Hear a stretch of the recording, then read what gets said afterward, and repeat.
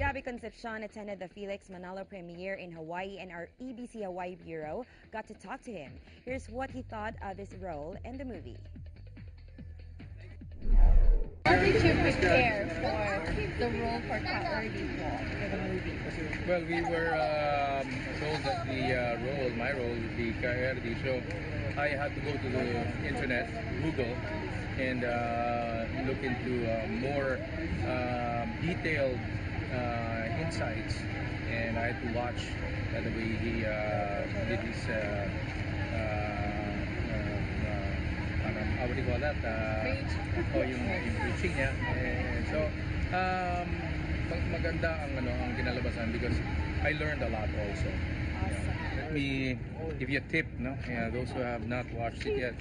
As soon as you enter the movie house and as soon as it starts, the screen's gonna be dark. So just listen to the voice. You will know who that voice is. Pakinggan yung mga sinasabi niya because that is the beginning of everything.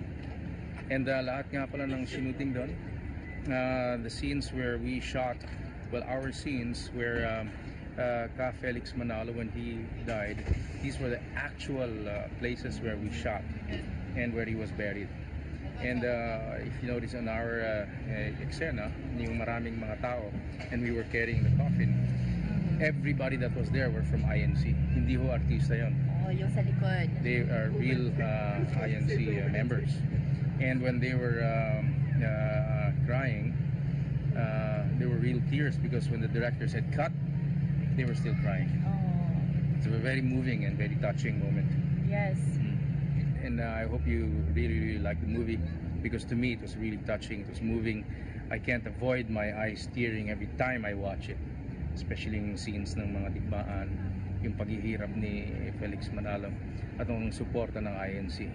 And that's the reason why INC is still is up and very strong, is because yung paniniwala, yung beliefs at paninindigan na tuloy-tuloy naman hanggang sa ngayon. So kung anong gusto nyo malaman kung ano yung present natin at magiging future, siyempre dapat tanawin natin ang nakaraan. Huwag na ho kayo magbabasa ng mga libro, o kung gusto niyo, pwede rin naman.